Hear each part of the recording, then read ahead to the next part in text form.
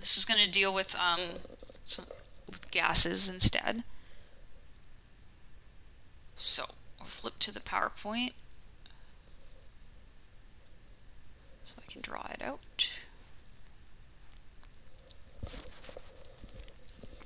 Okay, so the question says, so a mixture of 7.3 grams of methane and 7.3 grams of xenon is placed in a container, and the total pressure is 0.46 atmospheres.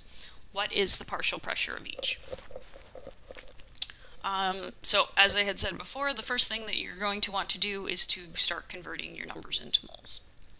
So if we have 7.3 grams of ch4, converting it to moles using its molar mass, which is 16.04 grams per mole, will give you 0.46 moles of ch4.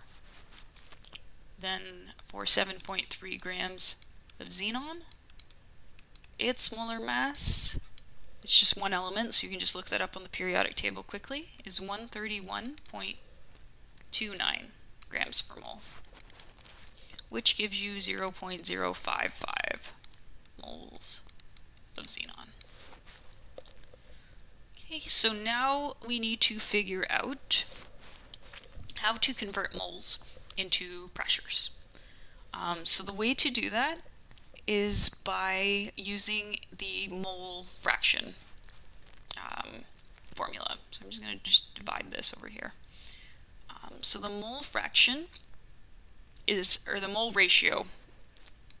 So you're going to, if we want to find the mole fraction of methane, we need to multiply the mole fraction of methane over the mole fraction of methane and the mole fraction of xenon. So to do this, it would be 0.46, because we already calculated the moles, times 0.46 times 0.055, which gives us 0.89. So then we're going to do the same thing for xenon. So the mole fraction of xenon over the mole fraction of methane times the mole fraction of xenon. So doing that, we have 0.055. Divide that by 0.46 times 0.055, which gives 0.11. So your mole fraction should add up to 1. That means that you've accounted for all of the moles properly. So now we are going to use that to figure out our partial pressures of each. So it already gave us the total pressure in the question. So using this formula, so the partial pressure of methane is going to equal the mole fraction of methane times the total pressure.